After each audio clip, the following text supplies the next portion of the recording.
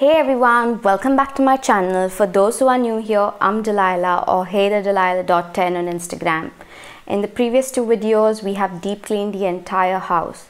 Now every room needs a deep clean at some point of time, and that goes double for the bathroom. Things like the toilet, bathtubs, showers and faucets should be cleaned at least once a week, and you should deep clean at least once or twice a month.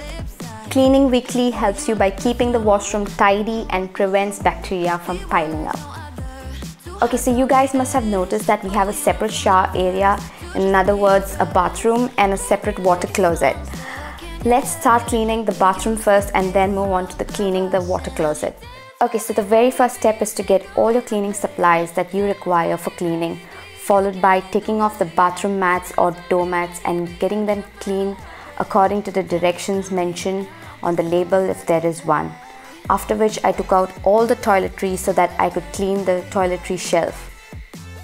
So I'm gonna use the soft brush for the walls, the hard brush for the floor tiles, and an old toothbrush for the grout. Now for the cleaning solution, I mixed some Harpic bathroom cleaner and some water. You could also make use of homemade bathroom cleaning solution by mixing vinegar and baking soda. It works wonders. You can get rid of all the oil and greasiness. Now as we begin cleaning, dust all the walls or vacuum all the walls for any cobwebs and hair if you've got hair on your bathroom floor. Wet all the tiles for easy application of the cleaning solution. Use an abrasive sponge or brush to scrub the greasy surfaces. You could use an old toothbrush to clean the grout.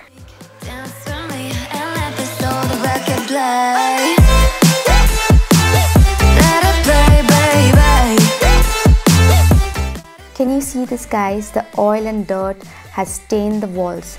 This could be worse if the water is hard. The grouting between bathroom tiles is like a magnet for dirt and germs, and it is very easy to miss these hard to reach or hard to see crevices during regular weekly cleaning. Using an old toothbrush could be an optimum choice to get rid of this dirt.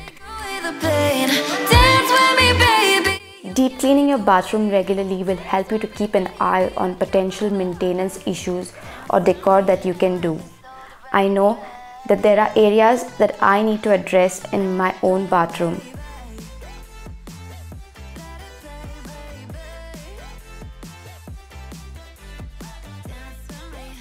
Do not forget to clean your soap holder as well as those tap knobs that have a buildup of grime and gunk. Along with this unpleasant grime, the tap knobs and other fixtures are prone to microbial growth. So cleaning them is of utmost importance. Now a tip to get rid of any hard water or rust stains on tubs and sinks. Squeeze a little toothpaste on an old toothbrush and scrub it away. If your bathroom has a glass door, squirt on some shaving cream foam and clean wipe it with a dry rag. The foam will leave a film that keeps the door from fogging and makes it harder for scum to stick.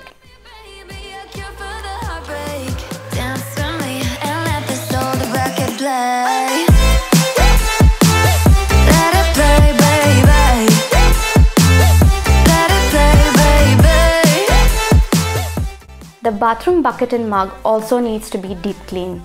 Continuous use of these things leaves stains and marks of water on them. Now in order to clean them, I made use of some baking soda and the bathroom cleaning liquid. You could also make use of white vinegar and baking soda to get rid of these tough stains naturally. Repeat this process every month.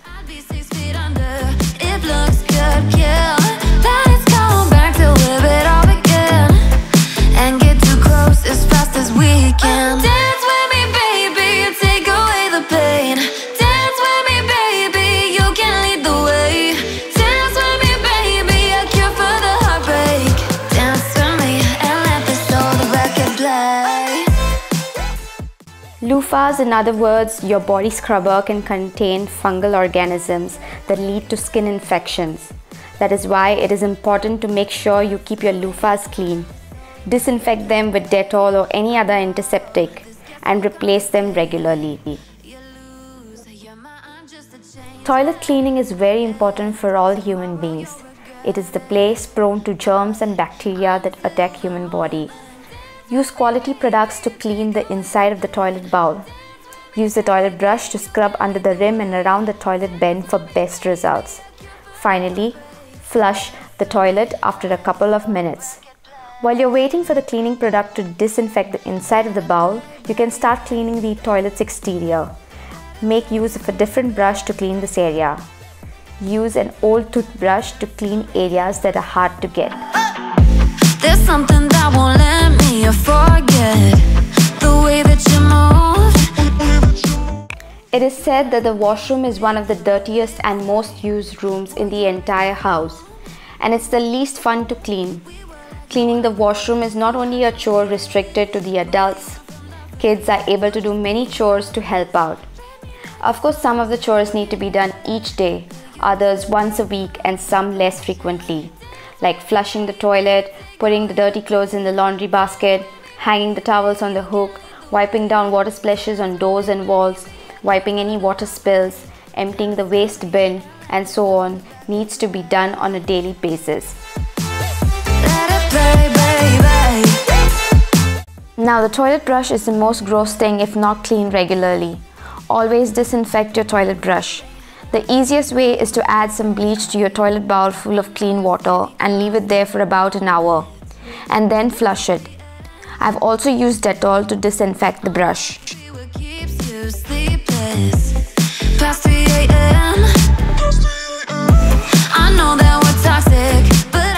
Use a squeegee wiper, also known as a flow wiper, to drain the excess water. I like a clean and dry bathroom. Draining the excess water after a shower regularly helps to keep the bathroom clean and dry. Having this habit will help you to get rid of grime that builds up after taking a shower. Disinfecting your bathroom is extremely important, especially if you have family members with a suppressed immune system. The appearance of the new coronavirus reminds us of how important it is to take extra care of our personal hygiene. Some high-touch areas in your bathroom you should keep disinfected at all times are the bathroom door handles, the faucets, toilet flush button, the toilet seat cover, in order to protect you from any infections and toilet-borne disease. Lastly, spray some air freshener since they help to fight bad odors and ensure continuous freshness. I hope today's video was an inspiration to not only adults but to everyone out there. If you like the video, then do not forget to like, subscribe and share the video link with others. Until then, bye-bye, take care and stay safe.